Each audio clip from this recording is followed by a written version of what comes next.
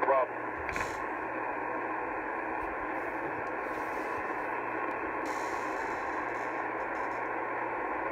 World Radio 1200 South Carolina, standing by. Hey, 1200, 38, Las Vegas, gotcha. Hey, 38 Las Vegas, I do appreciate the contact with you. We're getting a little West Coast skip. I do appreciate it. 1200, back to you, 38 in Las Vegas. All right, yeah, we're definitely raising the hand. Oh, yeah, no copy. Somebody else can shout, and I don't want to hold it up. We're raising the hand. 38 miles straight, Charles, stand by. All right, do appreciate the contact. 38 in Las Vegas, 1200 South Carolina, mobile on 10 watts. I do appreciate it.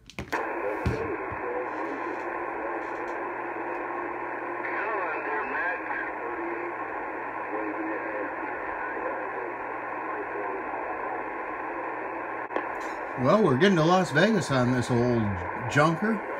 What's up, Junior? Pretty nice, pretty nice. It was pretty cool to get 38 in Las Vegas off of this radio. It still has to be put through the paces here with the you know, full alignment and stuff, but it seems to be operating pretty nicely to get into Las Vegas.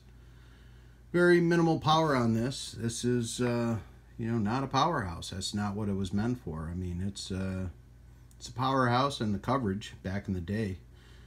Of course, this manual was $15 back when. Yes, our buddy, yours and mine,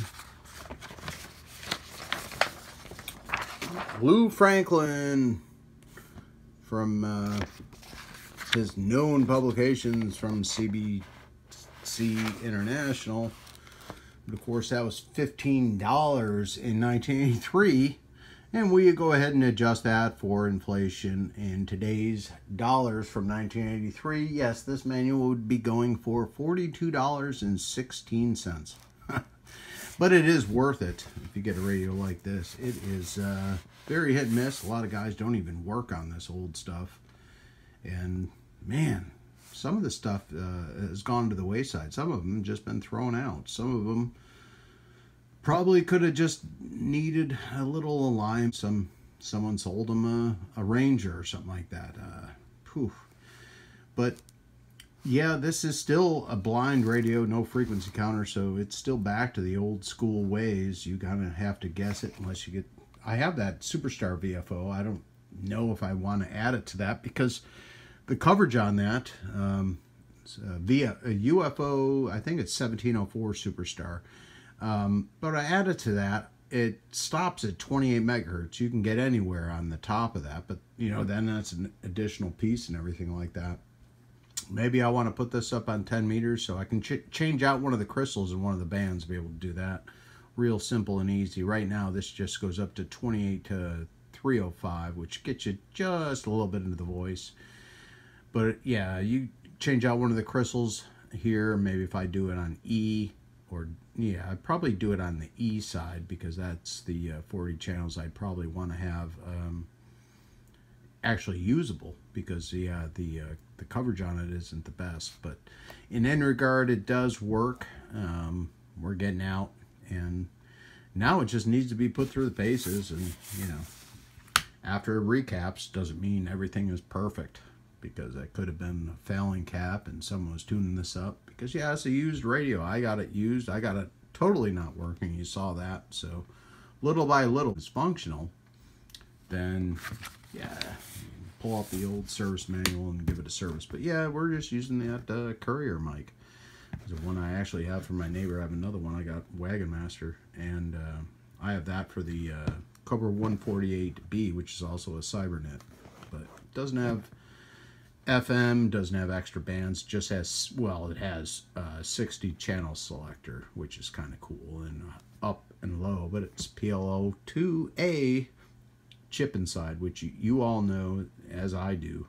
It's in so many radios that were back in the mid 70s to 80s, and man, can that thing open up as long as the radio can handle it. That chip is, you can go anywhere with that thing. It's pretty cool. I like it a lot. Of course, a lot of new channel kits come out, make these kind of obsolete. Everyone wants new radios and everything like that. But yeah, this got through to Las Vegas. Not a lot of power on this. Still has a clicky relay in it. So if you do have one of these and you want to put a power mic on it, you don't really need to. You can change the pots inside. That's the only thing. You do not have voice control, but it is pretty loud.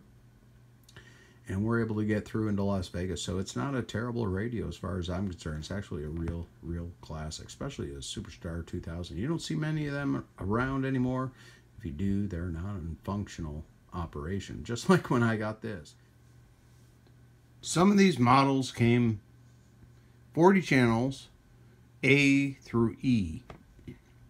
Some models came, as Lou Franklin even said here, that some models, band E is FM, could also have full amateur frequencies if you change the crystals out.